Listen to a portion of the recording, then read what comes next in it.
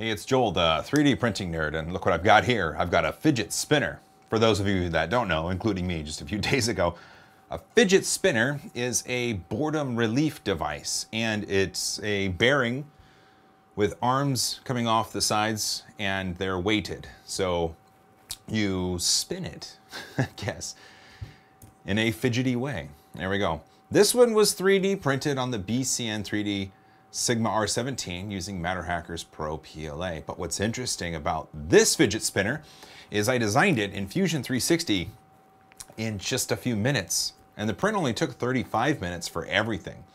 I'm going to show you how to make this in Fusion 360, so hopefully you can make your own fidget spinner. All right, we're in Fusion 360. The best way to get started is to click up here for the 2-point rectangle and click this plane of existence here. Drag it out. What I'm going to do is make it 28 millimeters across. I'm going to hit tab a few times, and then I'm going to make it 30 millimeters tall. And the reason I do that is because 30 millimeters is what I want between the center point of the middle bearing and the center point of any weight that's on the end of it. And 28 millimeters is how wide I want the arms to be. Let's zoom in a bit. Now that we have that defined, let's hit C for circle. I'm going to find the center of this line. I'm going to drag it out, and I'm going to do 28. Because this is going to be the outside of the arm, and this is going to be the circular part of the end. I'm going to hit C again. I'm going to drag it out, and I'm going to go 22.05. And the reason I do 22.05 is because the bearing itself is 22 millimeters in diameter. But because of printer settings and calibration things, 22 isn't perfect. So I give 0.05 for a little bit of tolerance to let that bearing fit in there. All right, now I need to make one on this side. I'm going to hit C, drag it out, 28. I'm going to hit C. I'm going to drag it out and do 22.05. Enter. That is the crux of everything. That is our sketch within Fusion 360. I'm going to hit the Stop Sketch button right here, and then I'm going to rotate it around. Now we need to extrude this into three-dimensional space. Hit the E key and pick the parts you want to extrude. I want this one. I'm going to hold down Shift. I want that one, this one, and that one. How far into space do we want to extrude it? The bearing itself is 7 millimeters deep, so let's do 7. And there it is. We're actually almost done at this point. Now what we want to do is go to Create, Pattern, and Circular Pattern, and this lets us copy things in a pattern in a circular fashion. Change pattern type from faces to bodies, and click this body right here. It turns blue. As far as the axis, you're going to select here, and you're going to click right here, this end one. That's what it's going to rotate around. And there we go. Look at that. It's giving you a preview of what's going to happen. Quantity of 3. We can change it to 2. We can go 3. I like the idea of 3, so I'm going to hit OK. Last, we need to go to Modify and Combine. I'm going to click here, here, here. Join. I'm going to make sure join is for the operation, and then I'm going to hit OK. It's one piece, and we've just created a fidget spinner. That was easy. Now, what about those end caps? Well, on these bearings, you can see there's this inner bearing that rotates, and you want the cap to rest on that because the rest of it is connected here. So we have to make a few little adjustments to our caps. And here's how you do that. Go ahead and click, or I'm sorry, press C, that plane, move it over, draw out a circle. The bearings themselves are 22 millimeters in diameter, and I kind of want it to cover the bearing, so let's just do 22. I'm gonna hit C, drag out another circle, and that inner bearing itself, the diameter of it, or not the inner bearing, the inner sleeve that holds the bearings in, that is 11 millimeters, so I'm going to do that. Finally, the inner diameter of that inner sleeve of the bearing, what we need to, let's see, hit C, and we need to make it, it's 8 millimeters, but we need to allow for it to not just slide, but we want it to kind of stick in there. We need to make it firm in place. And after checking a few things on my printer, I found that 8.15 was the perfect diameter. Let's zoom in a bit. And we're almost done. This is where it gets kind of easy. Well, first, what we want to do, the peg itself, we want that peg to stick in a little bit, and We need this to stick up a little bit below, above. This needs to go in further. This needs to go not as far, and then this needs to be the shortest of all. So we're gonna stop the sketch. I'm gonna hit E for extrude. Let's rotate this a little bit. I'm gonna pick this, 2.5. There we go.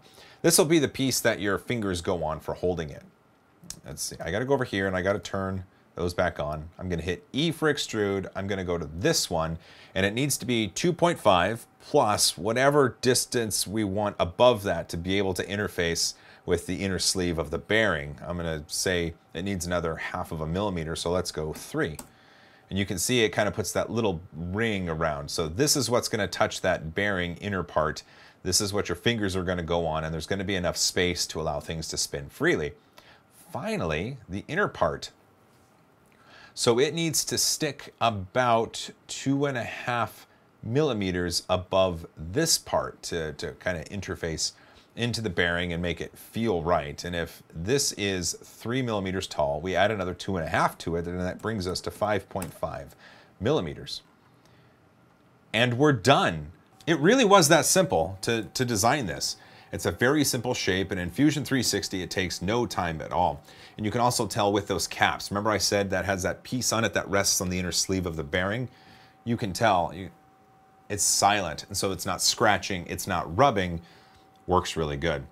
I have heard from a coworker that the ceramic bearings are better for the center because it'll spin for minutes, which is kind of interesting. When you order bearings from Amazon, which is what I've done, they come in this little plastic sleeve, and they're a little bit greasy just because they're lubricated, but you can buy these either 1 at a time or 10,000 at a time or anywhere in between. I'll put a link down below in the description, so if you do actually follow my tutorial, you can buy yourself some bearings and make your own fidget spinner. This is cool, but I want to change it. These corners are a little bit harsh, and I would like to round those corners. Plus, I'd like to round the corners on the places where I put my fingers and my thumb, and we can do that in Fusion 360 as well. And we're back in Fusion 360, and again, it's an extremely easy operation. Hit F for fillet, and we're going to click the edges that we want to apply a fillet to. There's one, and there's the last one. Oh, it looks good. Here, let's see. Oh, I'm losing my spot. Here we go. So now I'm going to take this arrow, I'm going to drag it up until those meet. There we go. 3.5 millimeters. I hit OK, and that was it. Now our fidget spinner has a very rounded outer edge, and that's great. Here's our cap. Let's fillet that as well. So let's take that. I wonder if 3.5 will work here. It sure does. That's perfect, and the printer should be able to handle that angle no problem. I'm going to hit OK. All right, now we've done that. Let's print it out. The print was easy. Again, this takes like 30 minutes to do. Here's the little caps. Here's the caps right here. Here's the fidget spinner itself. So let's repurpose. Because of the tolerance on the printer and the way that everything was printed, these caps fit in the bearings very, very well. Now I'm just adding the bearings in the new design. All right, let's test it out. Ooh, that's good. And it's silent. You can't hear it. So the tolerances are good. This is a good spinner right here. All right, we're almost done. I do happen to have this sleeve of 6 bearings left over, and I am a collector of incredible high fives. So if we have a center bearing and we maybe have 5 arms, that would be kind of cool. So I did it. Yeah, look at that. This is gonna be the high five spinner right here. I've got bearings standing by. Let's load it up. Look at that. Ready? Ooh. That spins good. It's also silent. I don't think you can hear it. Oh, look at that. That's a good fidget spinner right there. All right, let's summarize. Well, I showed you how to make this in Fusion 360. It took minutes, and the printout was 30 minutes with the end caps, another 5 minutes, and then you just insert bearings and you are good to go. You go to Amazon and you can get fidget spinners for $10 to $20, where you not only designed these and made them yourself, you you saved yourself a little bit of coin. We added a fillet on all the edges and made us a new fidget spinner that's a little bit easier to hold and to handle.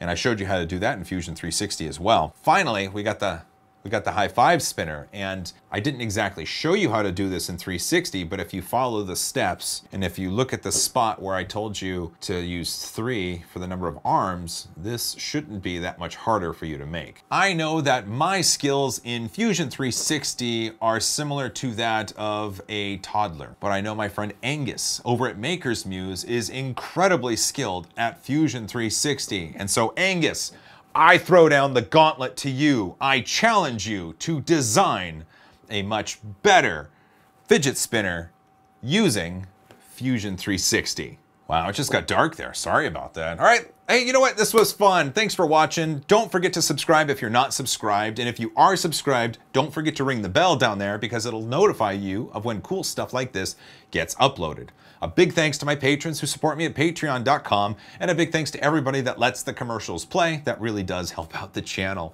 Finally, don't forget to hug each other more because I love you guys. As always, high five.